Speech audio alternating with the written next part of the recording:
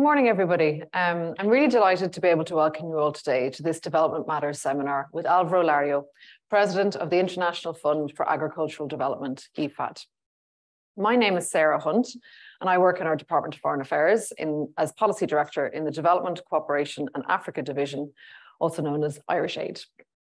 And as you may know, we proudly support the IIEA's Development Matter Lecture Series. This series encourages conversations on a wide range of issues important to global development. And I'm really looking forward to hearing from President Lario in today's very timely discussion titled Towards a Sustainable and Equitable Food Future, Reshaping Food Systems Around Small-Scale Producers. Before we get into the substance of the meeting, I'm just going to go through some practical matters.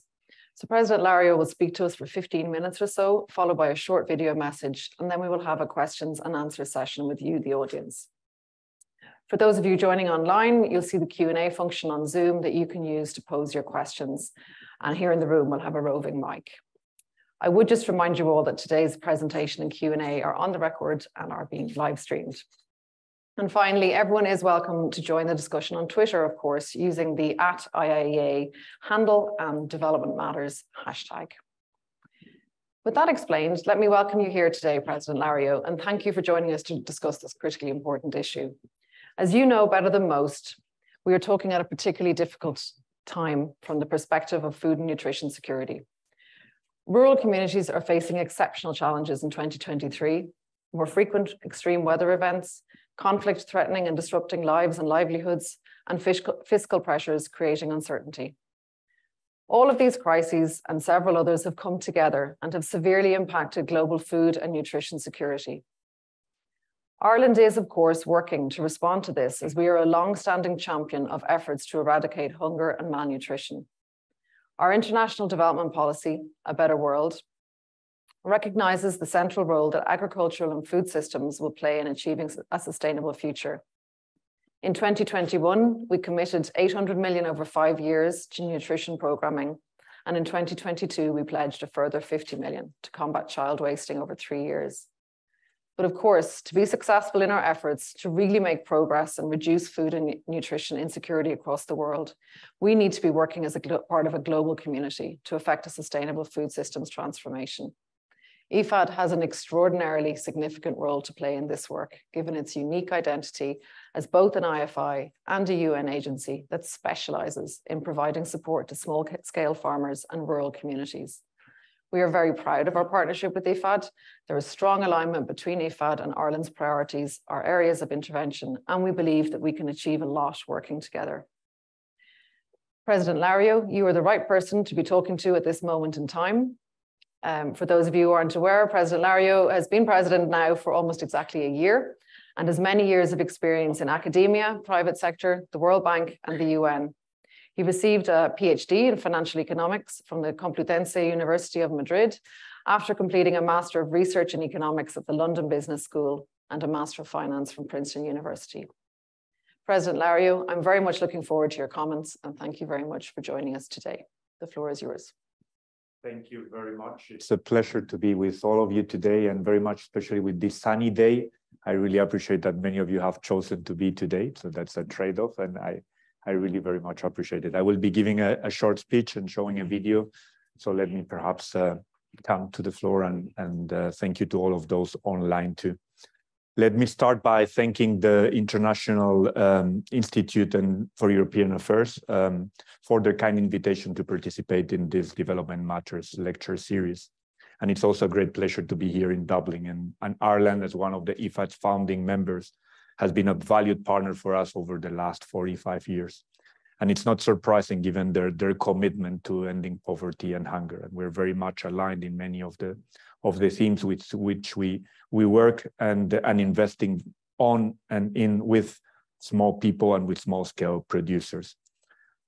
Before setting the scene for today's discussion, let us take a moment to hear from the small scale producers themselves as they talk about the challenges they are facing. So if we can briefly show the video to set the context. Thank you.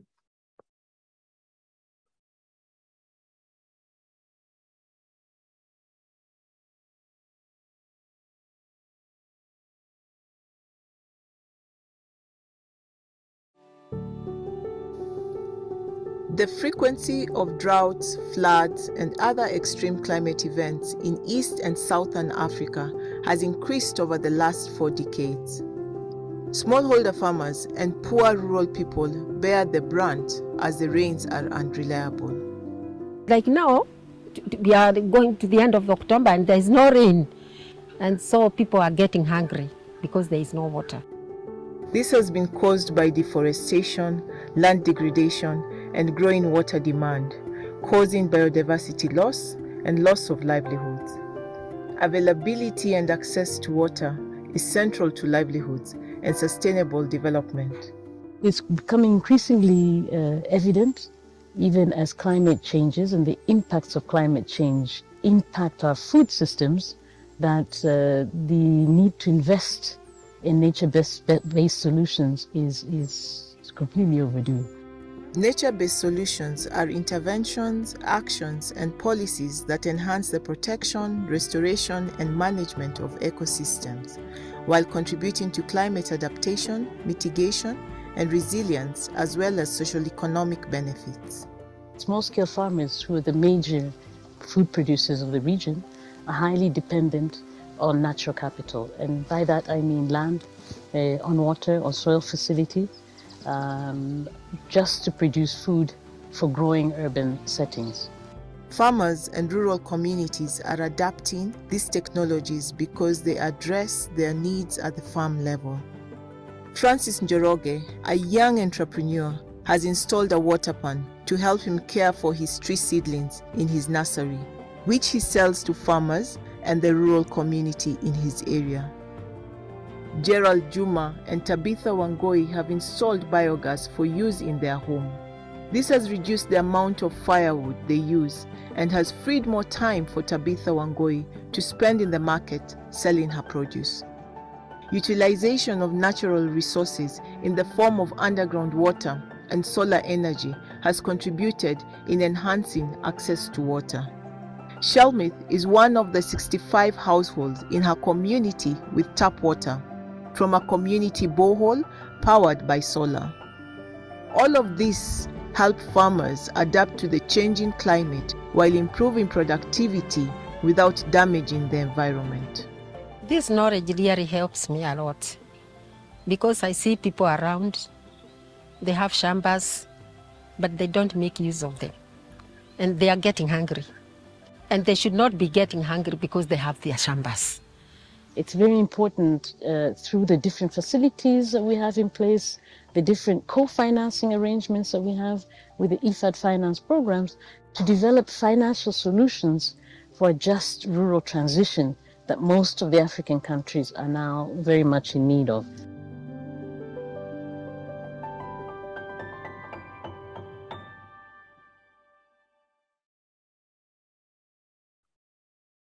Well, many times I think images and videos can showcase much more than any of the words that we can have here. And we can see that there are solutions out there. These solutions many times require access to finance, access to land, access to technology, access to water, access to inputs. So the solutions are there, and now it's a matter of really of investments.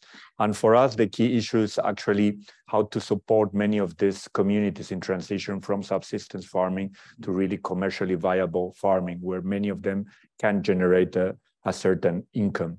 And this income many times really translates into a better future for children in terms of schooling, also translates into a better nutrition, and many times changes entire communities and the nutrition component of these communities. We know the figures that are out there. I'm not going to repeat it once more. We know that there's more than 700 million people facing hunger, 3 billion people who cannot afford healthy diets. This is well known.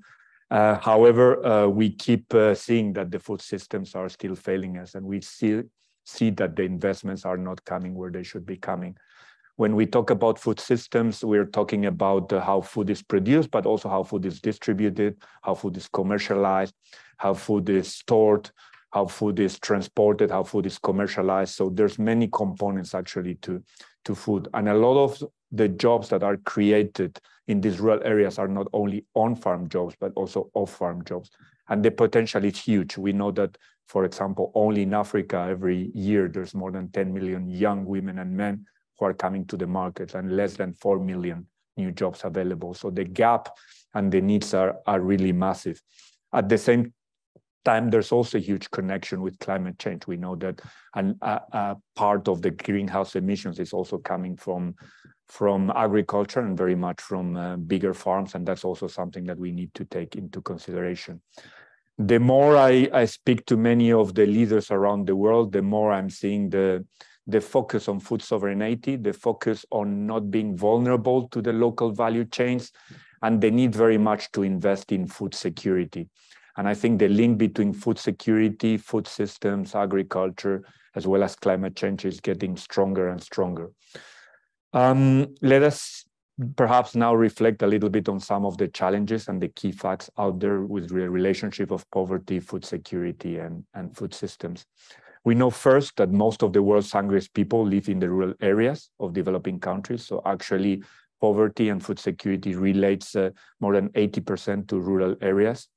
Second, most depend on small-scale agriculture. We know that, for example, in Asia and in Africa, more than 70% of the products and of the food that they consume are being produced by small-scale farmers.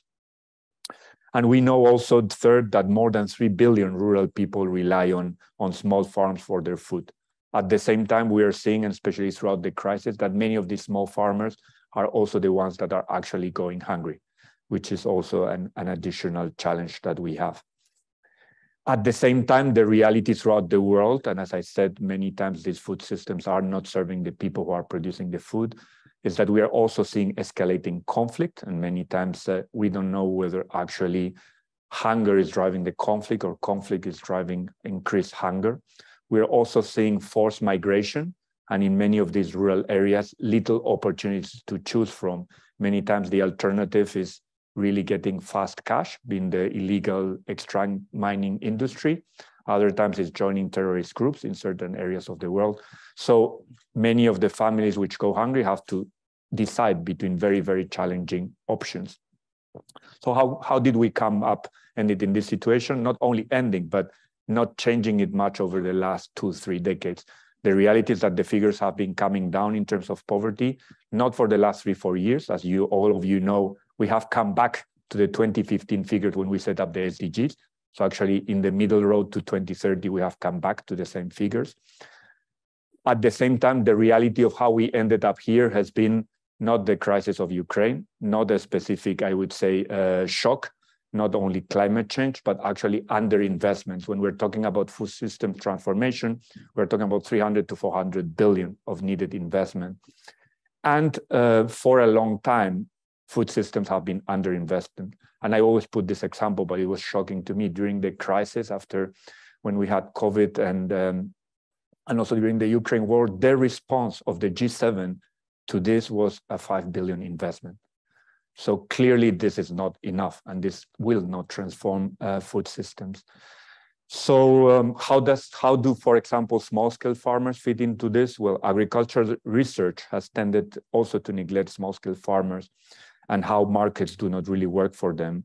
A research commissioned by Oxfam has estimated that small farmers receive only 6.5 cents out of every dollar of value that the food they produce. And we know that many times this is not enough for them to lead decent lives. So this is also something that also puts the focus on what do they get, many of these small farmers, out of the value chains. Also, if we talk about global climate finance, we also know that the small-scale farmers receive less than 2% of the overall climate finance. And we know how they are the ones who are very much impacted. The question I receive in some parliaments many times is, why should we care about farmers beyond our borders? And this is a fair question in terms of tax value and taxpayers' money. Well, first of all, we know that, and this is very clear, especially after the COVID crisis and also the Ukraine war, that we are very much all connected, and we are seeing climate extreme weather events having repercussions all over the world. So the environmental impact in terms of land or water usage is not limited to one individual field or one region. And small-scale farmers, we know that in order to avoid a lot of the consequences and increase humanitarian assistance over time, which is what has happened over the last decades, they need to be fairly and decently compensated for the work they do. In the case of small farms, why are they important? Well, first of all, they produce food for people many times. Sometimes it's to sustain the families, other times to get some increased income. And small farms of 2 hectares or below produce around 1/3 of the world's food in less than 11% of the farmland. So this provides you already a big, I would say, picture of how important they are for the entire world. We also know that in terms of efficiency, they are much lighter in terms of their footprint on essential ecosystems, as well as as I was mentioning before, the impact in terms of greenhouse emissions. And we all can agree that they also preserve biodiversity in a very different way than bigger farms. And many times we are seeing it, whether it's with indigenous peoples or other communities, they very much work with nature. Now we talked in the developed world of regenerative agriculture, but I'm sure when we explain it to many of them, they have been conscious and really knowing about it for centuries. At the same time, we know that I was talking before as farming as a business and many times on seeing the generation of income. So we know that productive and profitable small farms work hand in hand with what we call micro and small medium enterprises. And agri-food micro and small medium enterprises provide farmers with vital inputs, whether it's seeds, fertilizers, and as I was saying before, also generating income for the community. And they also perform activities off the farm, such as processing, storing, or marketing food. I was before advocating on the importance of what has been happening on the global community, on the underinvestment in small-scale agriculture, but food systems go beyond also agriculture. We know that as long as rural roads are unpaved, as long as villages are without electricity, health clinics, or clean water, the food systems will continue to fail us and to fail the people that are producing this food. We will continue seeing young rural people migrating first to the cities, where many times they cannot receive a decent employment, or going across neighboring countries, or in other cases to other continents. So this is the reality, and this is what we have been seeing for decades. Unless we change the current investments, whether it's the balance between humanitarian and development, or we attract more private sector into these rural areas, I'm sure I will come back in 5 years and I will just say the same things, which would be very unfortunate. So our biggest, I would say, message is that we need to invest very much in these rural areas. We need to provide these small farmers with the ability to lead their lives, to have this initial investment to strengthen their resilience. And we know that this is much less costly than many times having to respond to an emergency. I think that we can all agree. There's also research that says that for every $1 that we spend in this type of resilience building, it can save up to $10 in future emergency and humanitarian costs. So the return on investment, the value for money is very clear. We obviously need to continue saving lives and emergency relief, but without this long-term investment resilience, the bill will continue just to increasing, especially with climate change. And for that, we're all affected. I don't need to tell you about the droughts, the floods. I mean, it's happening in the developing countries, in the low-income countries, but also in all of the developed economies. There could be more fiscal space and ability for governments to support their citizens. At the same time, this is affecting us all. Just like the food crisis, I think, unfortunately, IFAD and the mission receives much more attention when there's a food crisis, when a lot of the citizens and just all of us in the developed world see that the food prices are increasing and we are all being affected. And we just inquire, where's this food coming from? Where's the value chains? What's happening?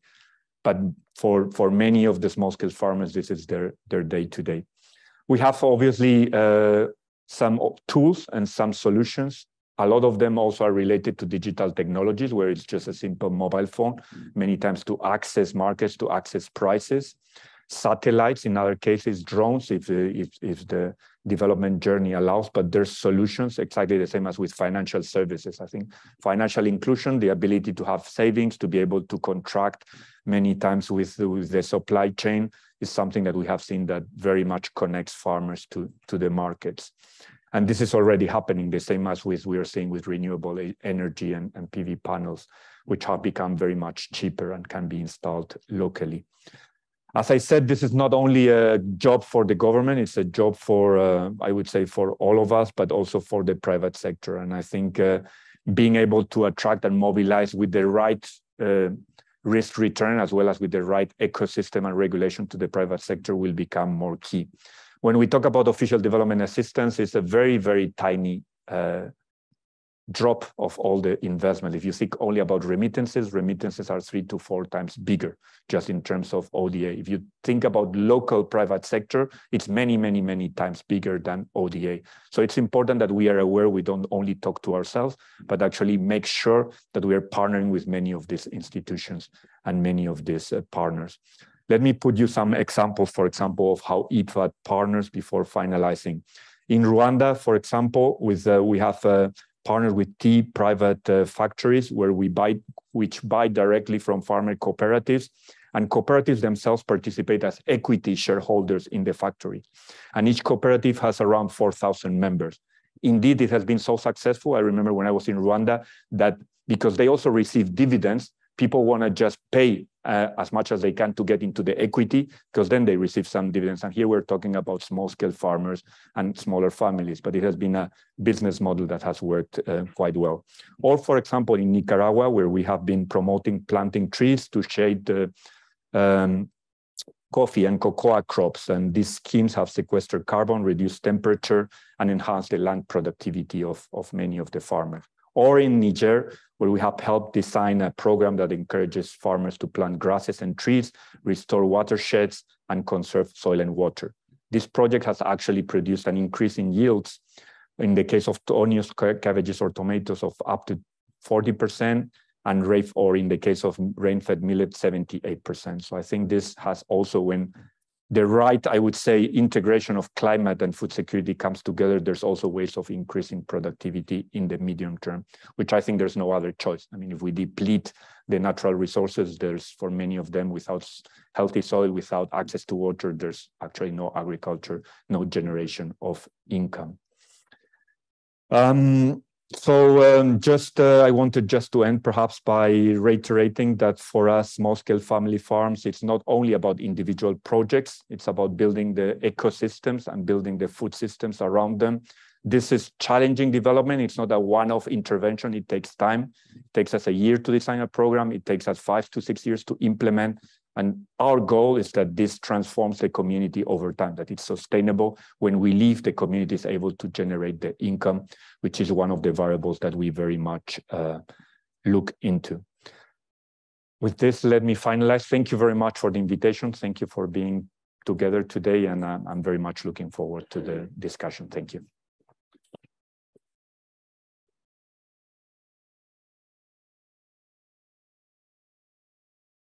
Thank you very much, President Lario, for that insightful intervention.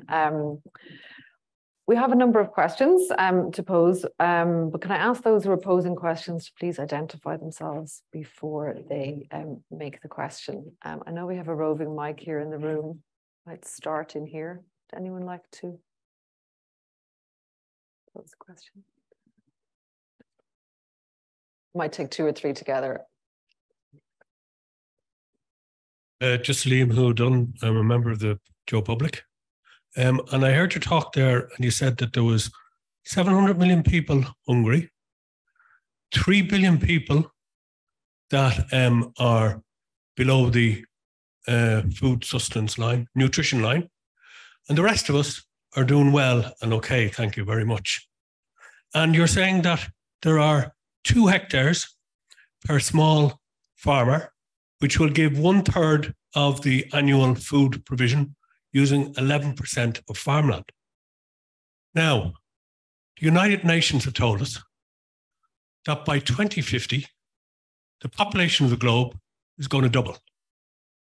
So you seem to be walking yourselves into a James Lovelock situation whereby he states by 2050, there'll be 1 billion people left on the earth. So I want to know what plan you have to make sure that that 1/3 of the 2 hectares that everybody is using When are they going to get 4 hectares to give 33% of the world food population so that they might be subsidized? And whilst the rest of us might have to have half the food, thank you very much, and we'll still survive. Thank you. Michael, I think you had a question. Michael O'Brien from Trocra.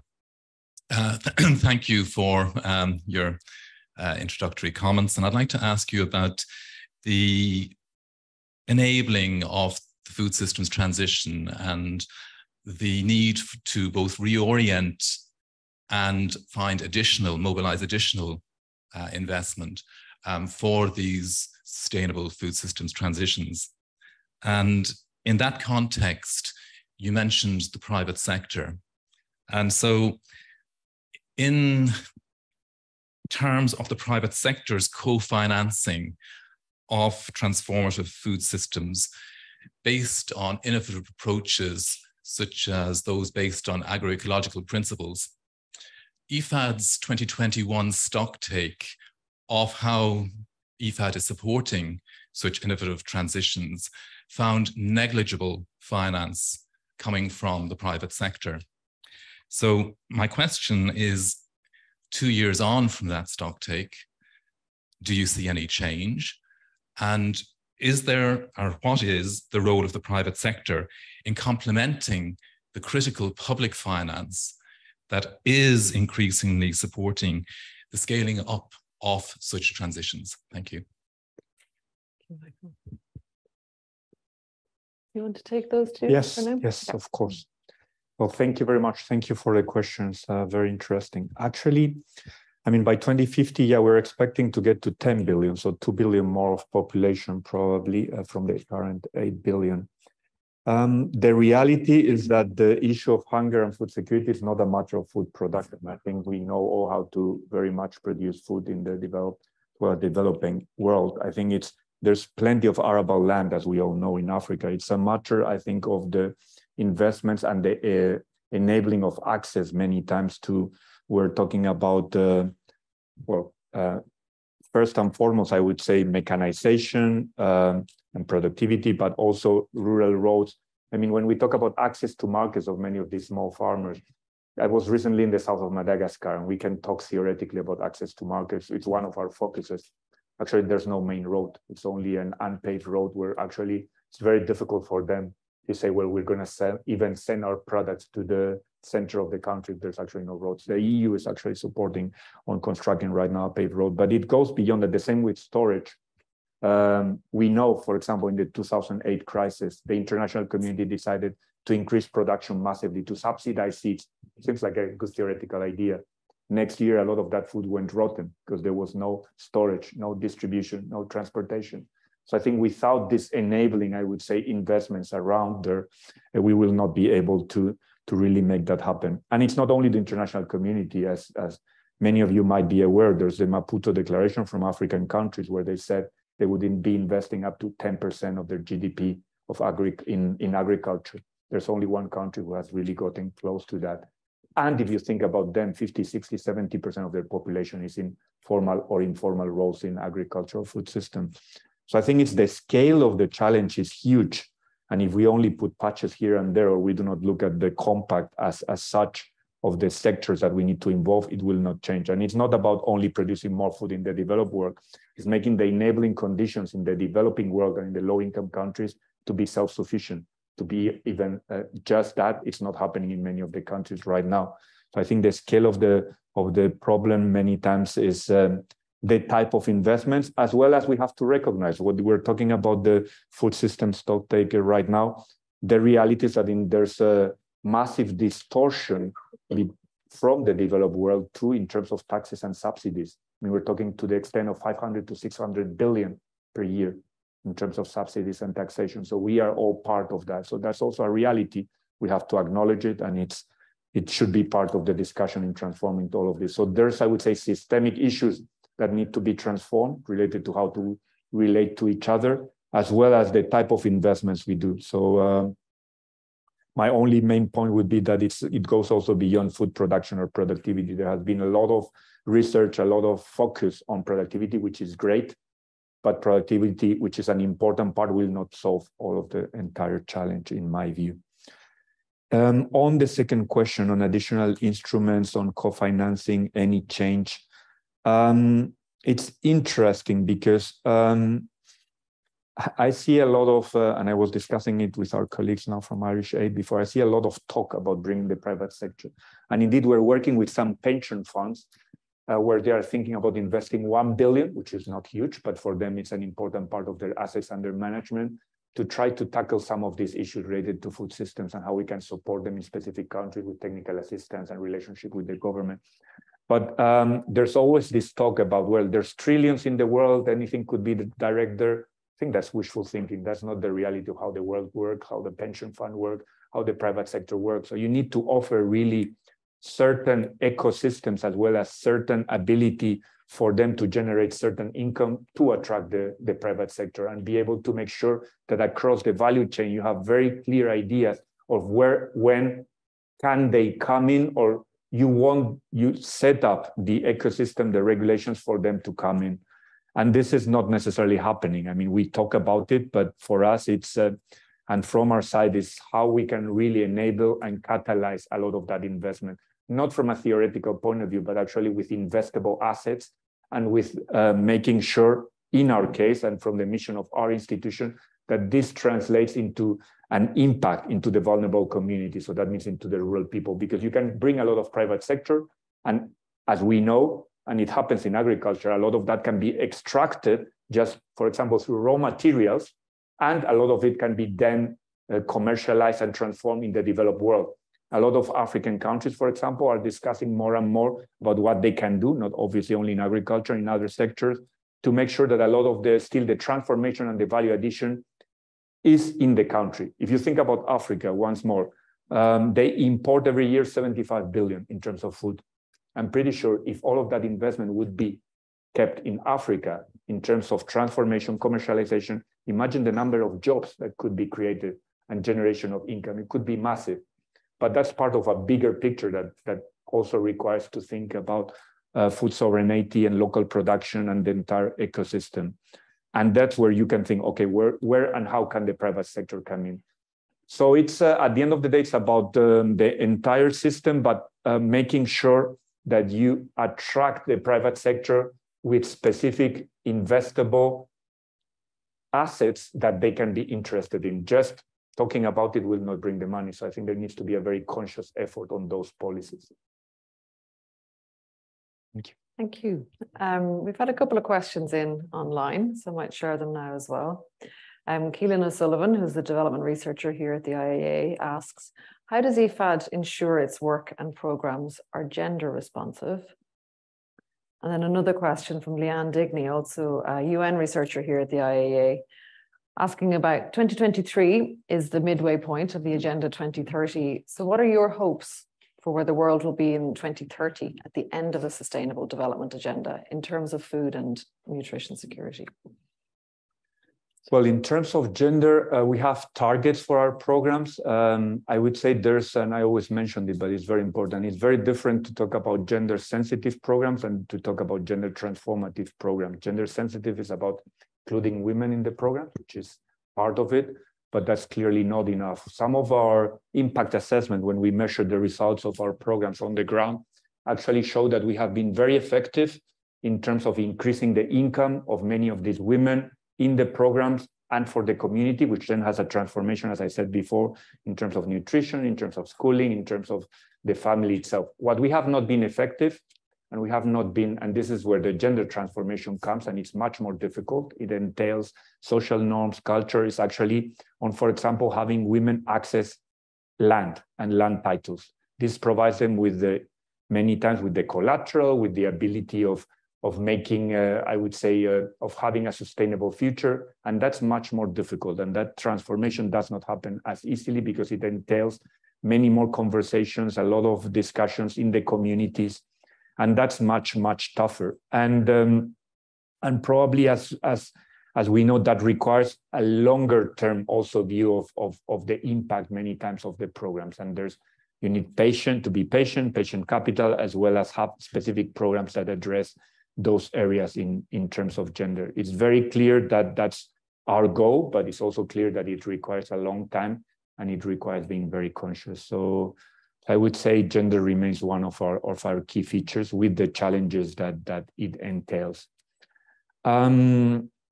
Just to put you an example, recently I was giving an award to an African woman who had started a business and who was hiring other women and showing other women in the community how to become an entrepreneur. And she actually told me on the side, well, actually, all of this is great. She was receiving awards here and there, but she told me, if my husband divorces me, then actually the land belongs to him. So then I have no generation of income. So I'm totally vulnerable to that land title.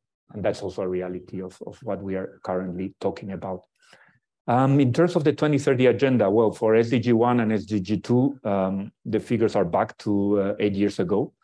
So very clearly, we are not only on track, we are just going the opposite direction.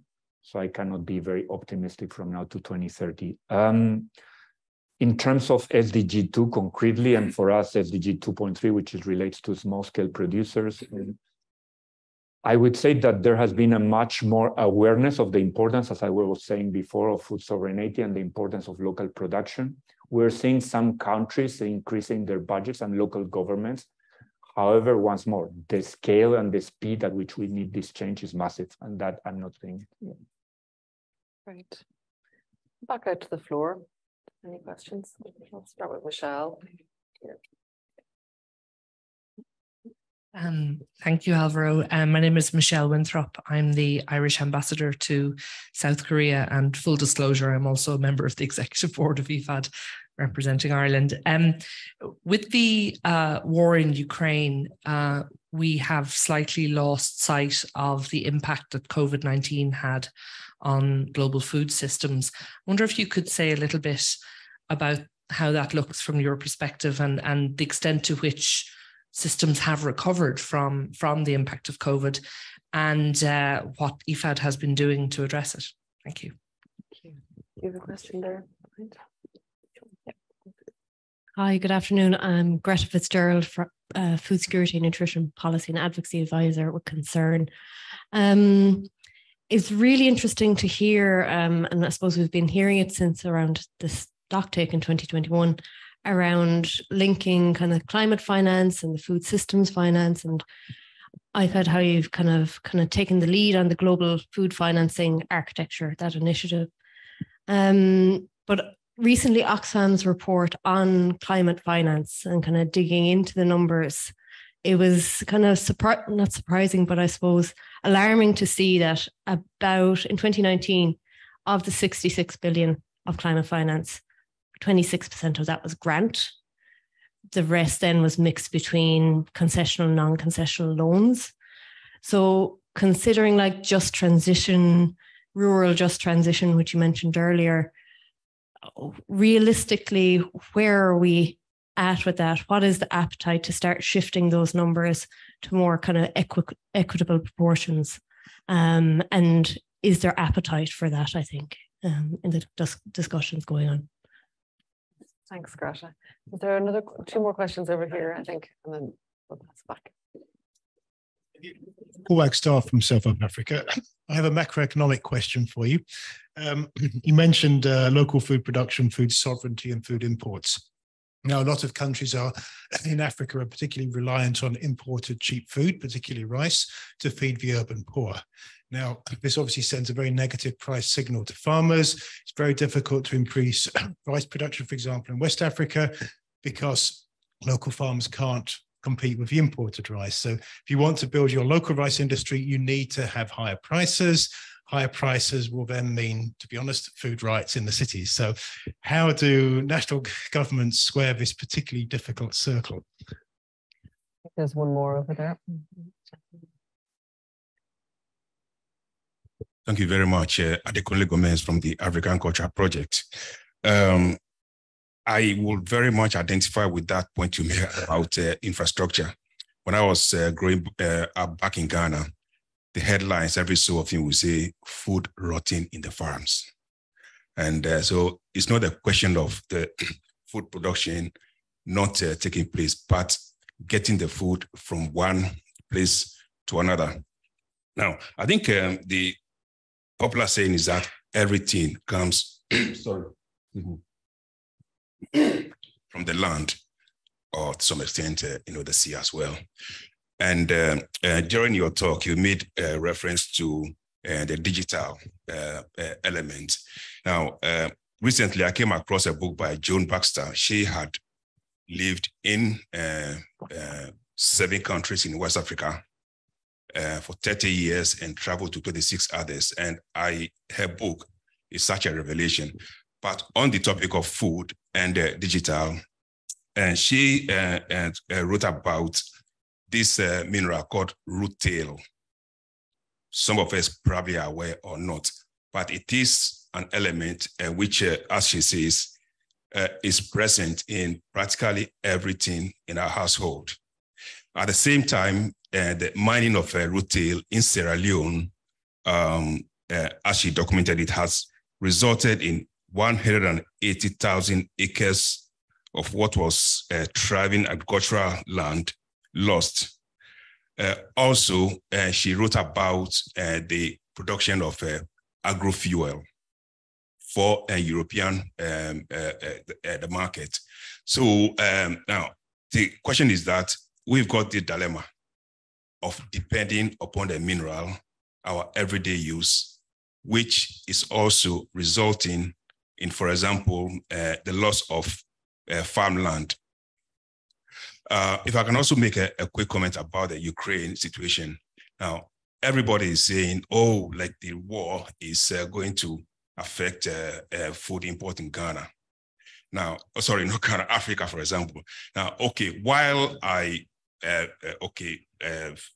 probably should be grateful that people are thinking of us, it seems sometimes, somehow that like your farming, your neighboring farmer is being killed, and we are worrying about our food source. That would be kind of a first reaction. Secondly, too, I mean, why should a tropical land depend upon grains from the temperate lands?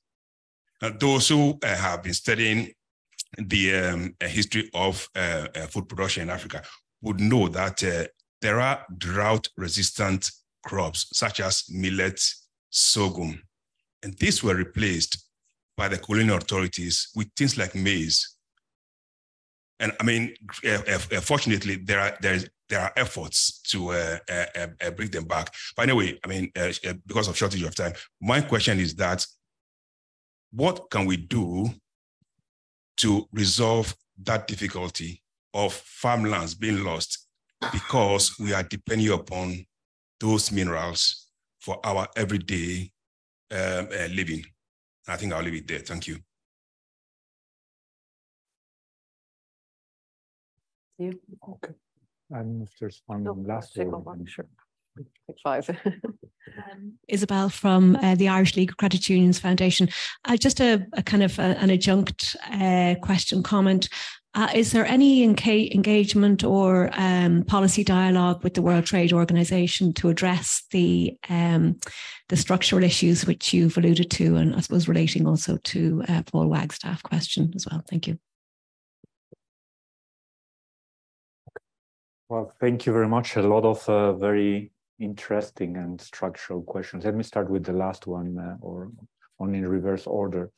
So actually, I have been discussing with the executive director, with Ngozi, about this, and I know she has started some conversations in the last 6 months about trade negotiations around agriculture. As you know, nothing has changed over the last 2 decades, and she knows what she's heading into. At the same time, she has started already the conversation. Indeed, she wanted to bring us an FAO into the conversation. We are supporting some of the programs there. I mean, of the current background papers and so on.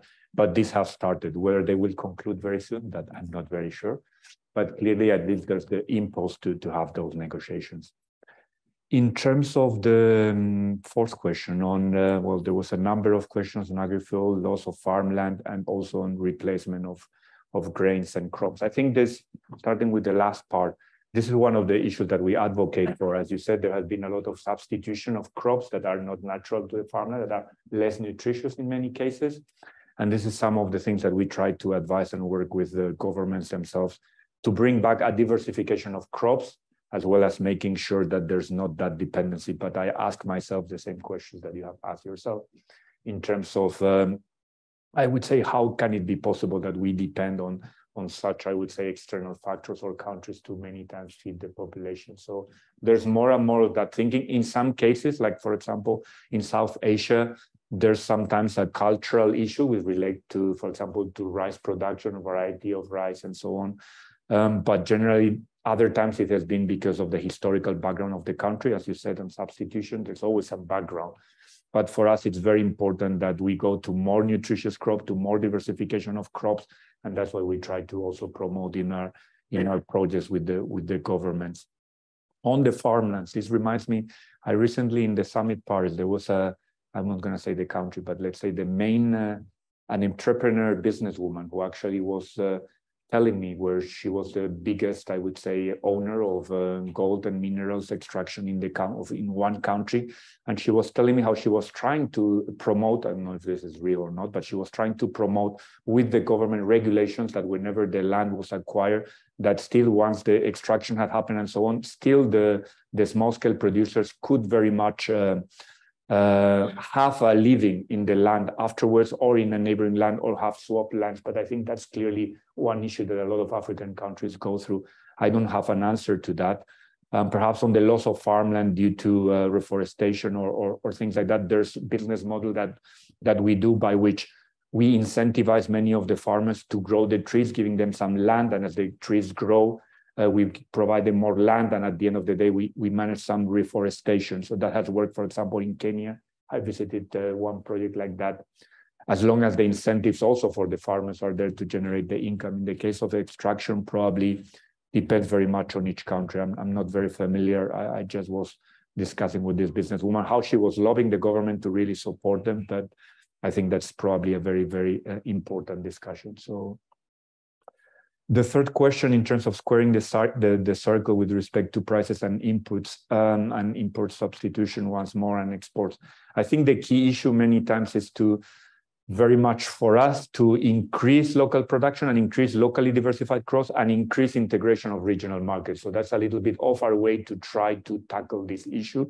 We know it's a very challenging one. At the same time, without this type of focus or investments, the current status quo will not change. So it's very clear that we need to address it somehow, and these are our three responses there. On the question on the climate and food financing and grant versus loans, real just transition, I think that's the big question right now. I mean, many of my meetings with presidents in Africa, actually, we discuss 5-10 minutes about food security and rural areas, and then they shift directly to climate financing, climate adaptation. There's a lot of issues related to that.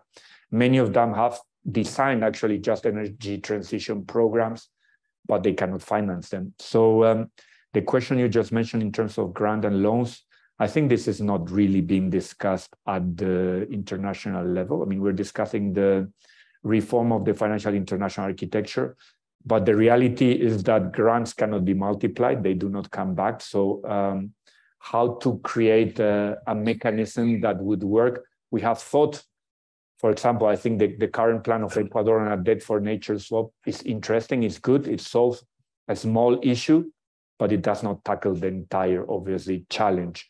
And I do not have an answer for that. I think the current mechanisms that are being proposed are not enough to address the grant versus loan. We know many of the low-income countries are highly indebted, so actually they cannot receive any more loans, or we could talk about the composition of their debt and so on.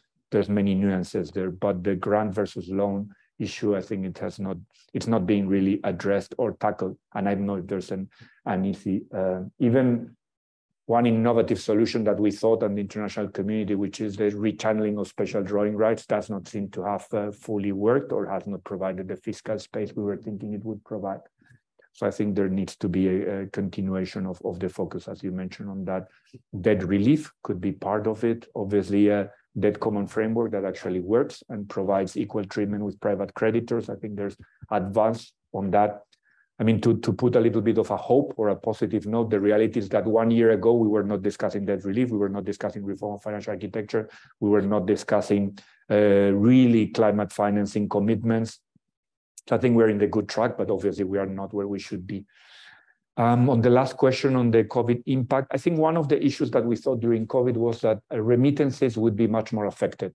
We were expecting a 10 to 20% decrease. At the end, I think it was a single figure decrease. So remittances, which are, as I said before, is a big financing mechanism, did not get as impacted as we thought.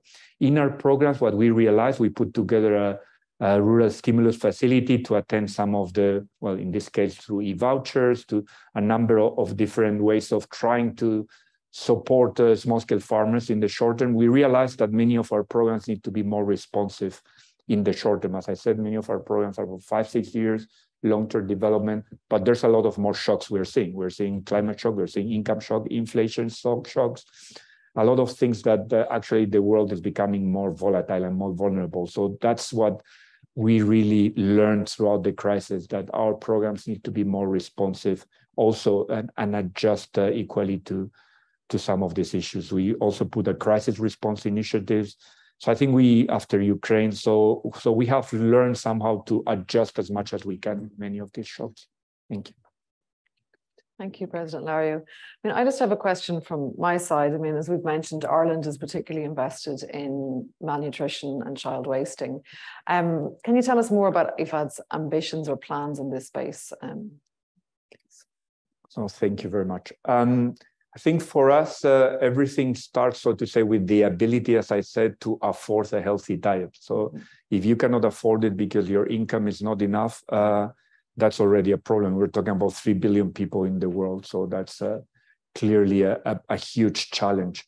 For us, in many of the low-income countries and countries affected by fragility, this starts with providing small farmers and small-scale producers with the ability to generate that income that provides them with enough nutrition. The second part, obviously, is capacity building and awareness. As some of you pointed out before, we're seeing an increased, I would say, in many countries, an increased consumption of imported junk food. And that's also a reality in many of these countries. You have to also understand that for them, it's not only the food itself, it's a luxurious item that they somehow reflect culturally as something coming from the developed world. But it's true that we are also having programs with the communities of women whereby we stress the importance of locally grown food, of nutritious food, and it all starts with education. So I think this, both the capacity building as well as having the income to afford nutrition, are an important part of how we respond to this. Thank you. Are there any more questions from the floor?